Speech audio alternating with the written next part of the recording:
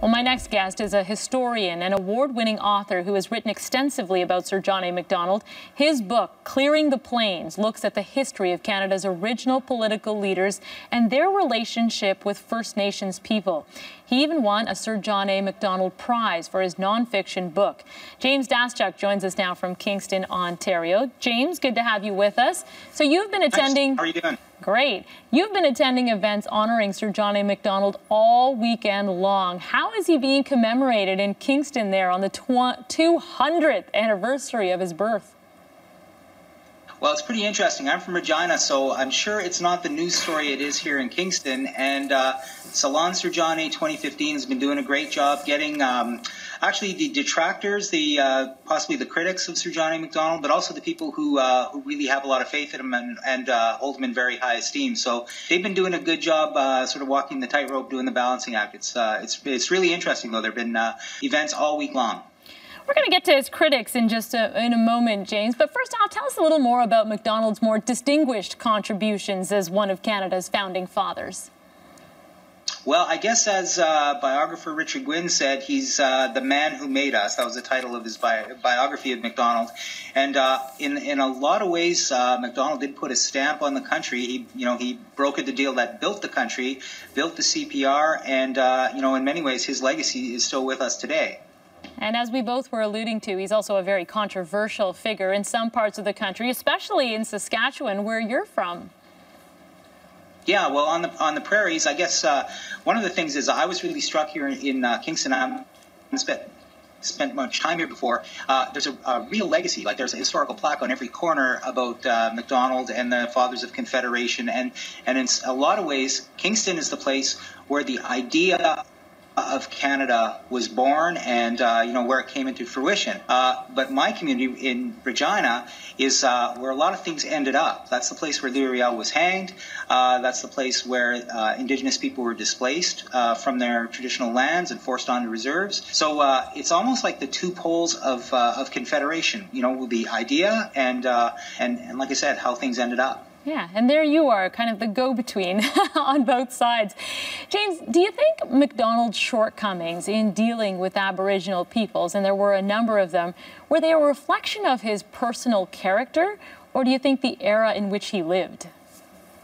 I'm not really into psychological history, so I haven't really thought where I don't really focus on his motivations. What I've seen, and I actually came at this from the perspective of population health and the history of the health of Indigenous people, I was interested in, like I said, the outcomes. And Macdonald's primary objective on his return to power in 1878, and it's probably his greatest legacy, was the construction of the Canadian Pacific Railway. That being, and that was a great legacy. That was, the biggest mega project probably in Canadian history.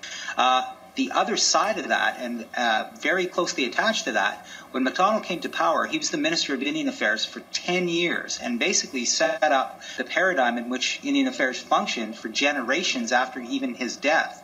And so under his supervision, First Nations people were subjugated, were forced onto reserve, were actually incarcerated on their reserve because there was a pass system imposed from 1885 to 1951. So what made him a great man is also the counter side of that is one of the reasons why he's I don't know if he's reviled, but he's almost considered to be a villain among First Nations and Métis people because he's the agent of their marginalization. And residential schools at inception as well. So, James, what do you think, 200 years after Sir John A. Macdonald's birth, do you think it's possible for us to reconcile the opposing elements of his character? Well, I've got a colleague that once told me that once you know something, you can't unknow it. So what I've been trying to do, and there's been actually, we had an event last night, and there was some very frank discussion. It was really interesting to see the different perspectives. But once people hear kind of both sides of the story, I guess they can judge for themselves. And I think actually the discussions that have taken place here with Salon and Sir John A. 2015 have gone a long way to at least opening up the dialogue. And sometimes it's been pretty heated dialogue. But when people get to hear the full story, I think a lot of minds are being changed this week. Yeah, interesting. How do you think they're being changed? In what way, James? Well, I teach a lot of First Nation students, and I guess the events of my book are not news to them. That's part of their family lore. But a lot of mainstream Canadians, it's actually news to them, and we don't know how terribly the Canadian government treated First Nations people. They essentially withheld food until they took up their reserves and took on treaty. So they managed a famine over several years. That prolonged malnutrition undermined their immune status, and tuberculosis broke out. And under Macdonald's supervision as Minister of Indian Affairs, the health of Indigenous people in Saskatchewan and Alberta declined to such an extent that their population bottomed out within a couple of years of him. He was still Prime Minister, but he had left the Indian portfolio just a couple of years earlier. Well, he certainly has a varied legacy. James, thank you very much for taking the time to share your insight and your research with us. We appreciate it. Oh, thanks, Christine. Take care. You too. That's James Daschuk, historian and author of Clearing the Plains, joining me from Kingston, Ontario.